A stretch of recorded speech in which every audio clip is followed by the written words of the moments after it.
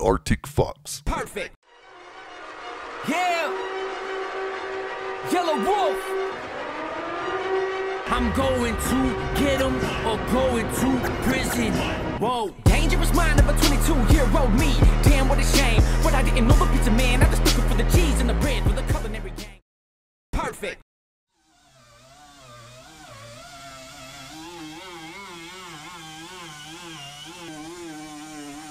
We are here. We are at Papa T's house.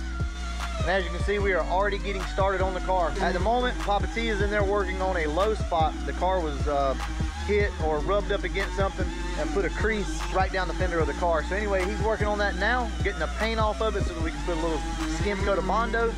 And nothing really to talk about at the moment. But as you can see, we are getting started. And I'll get back to you in a few. All right, so I want to talk to you guys about the trim, on how to get it off. As you can see, I've already removed this. I do want to talk about how to remove this piece because a lot of guys break this whenever you're trying to remove it. You can see you have two little plastic tabs and they're bad about breaking. So what we're going to do is go through this real quick on how to remove it. Really the best way to do it is get in here with this hook and pull on the tab, and hopefully this will release. Oh, and it broke. Oh yeah, that was totally my fault. As you can see, I had the tool sitting on top of the clip. That's why it would not release, so I ended up breaking it. I could not see it from the angle that I was at. Anyway, guys, whenever you're doing this, just make sure that the tool is off to the side of the clip, and it should come out no problem. Let's get back to the video. So let's move down here to this one and see if we can not break it.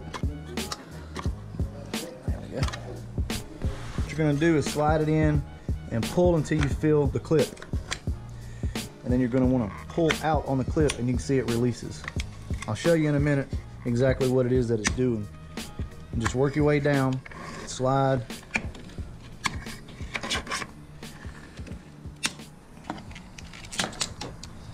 Okay, so that's that. And how these clips work, I'll show you right here on this clip, is what you're going to do is you're going to come in with this tool and you rotate it. And as you can see, it releases it from the body right there. And that's how you're going to remove these. Don't stick a screwdriver in here and think that that's going to work. You have to have something like this, or you're going to bend your trim up or possibly break the glass.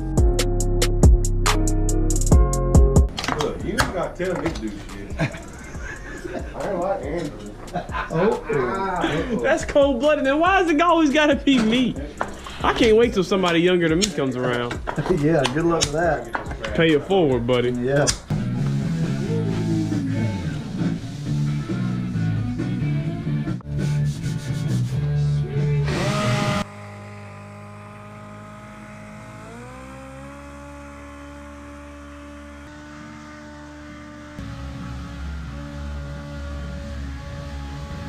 All right, guys, we got the quarter windows out.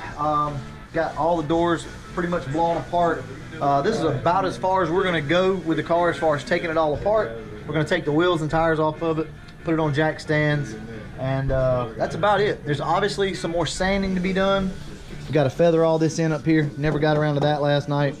Got to finish sanding the outside of the car. Papa T is up here working on the front fender, trying to smooth all of that out. John's scraping all the gunk off the windows and everything up there. You want to try to get all of that stuff off if you can around your trim, because any loose debris, dirt, grease, whatever, is going to obviously show up. It could either blow over into your paint or it could smear over into the top of the car where we're going to be painting at. So John's taking care of that. Actually, this is not the first time that me and John have painted together. We actually used to paint together years ago. So this is pretty cool to get back with him and, you know, kind of paint something. This is cool. This is what it's all about. Friends and family. As you can see, we always try to include friends and family when we can. You know, John's over. We've not got to do a whole lot since the 1K Fox, so it's pretty nice that he's over now helping out. It's just good times. You know, you got to enjoy this because these are memories that you're making right now. You can always look back on in years to come. So, well, all right, guys, we're going to jump back on this thing. There's not a lot really to show you.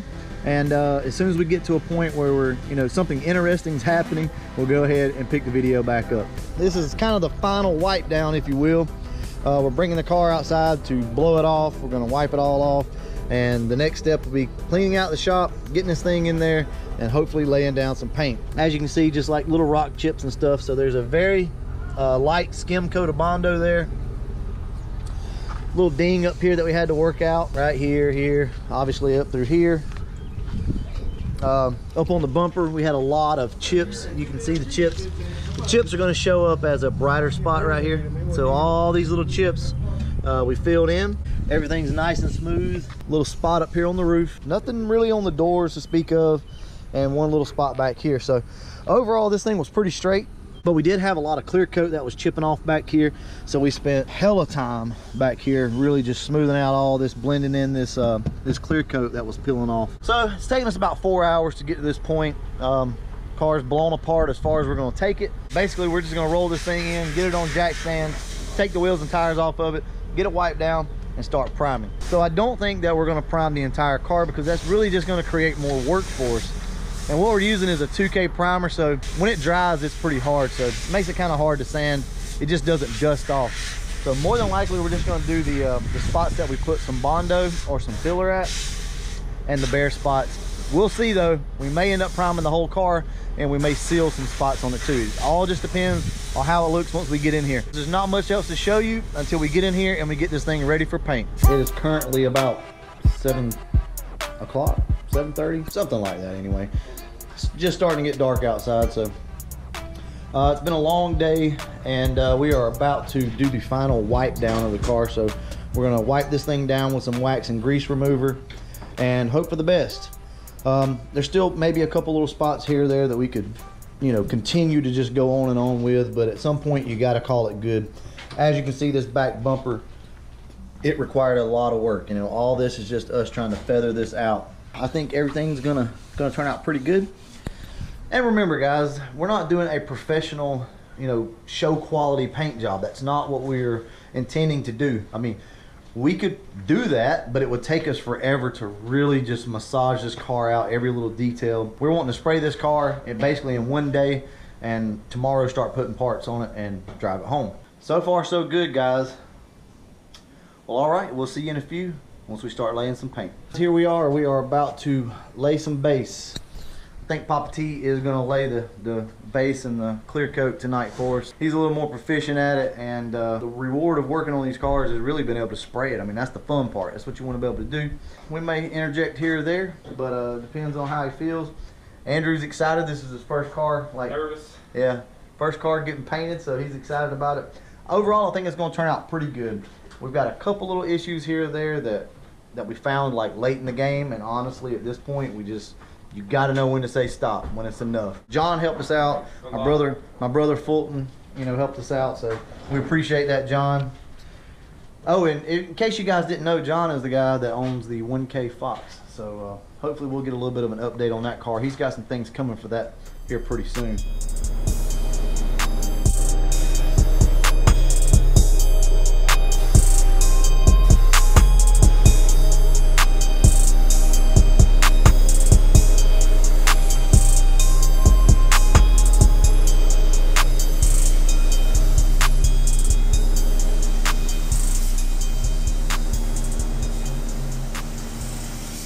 So far, so good, guys.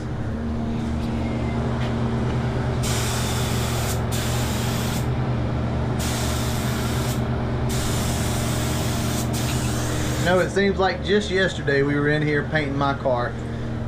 These are good times, guys, I'm telling you. There's nothing like spending time with your family and sharing a common passion. Once again, thank you, Papa T, for helping Andrew out like this. I'm sure it's gonna turn out great.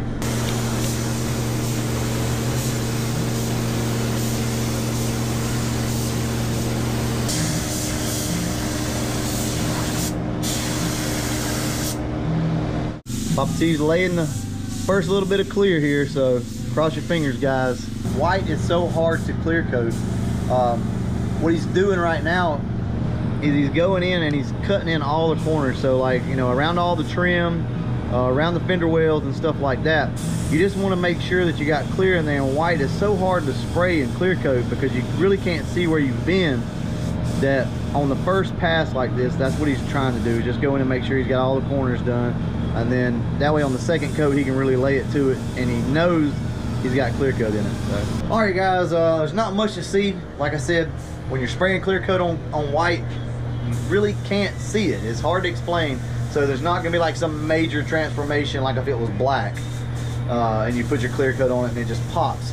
it's not really going to be a big difference. So anyway, I'll probably hit you guys up whenever he gets a little closer. All right, guys, we are done. Well, almost done anyway. It is the next day. Sorry I didn't get you any footage of the car like after we cleared it and whatnot. It was just a long night. We had a few issues, so we had to address that. So like I said, it's the next day and we are back with the car.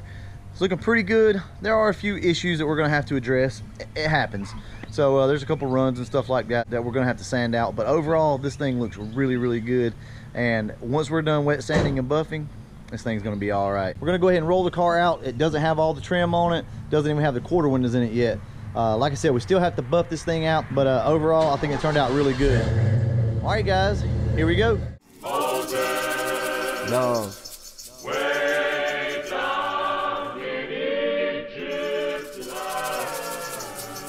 And through war, I can fill up a void. My soul is implored, I'm feeling it, Lord. Through the will of my pen, to the end of my force, I'll carry the sword. So what do you guys think? How do you like the white? She's gonna look really good once we get all the trim back on it and everything painted black. And yes, these lights are coming out. We're putting the 3-piece in, or the 6-piece, whichever you want to call it. All right, guys, that is gonna wrap this video up. Next time you see the car, hopefully we'll be putting some stuff on it. Like I said, we have to do some blocking out. We got to do some wet sanding, stuff like that. So hopefully you guys will get to see some of it. You probably won't get to see all of it because we are strapped for time. As you guys know, we have to get my car ready for Ford takeover and Andrew's car. So we got a lot of work, guys. But this is it, the Arctic Fox. And as always, thanks for watching.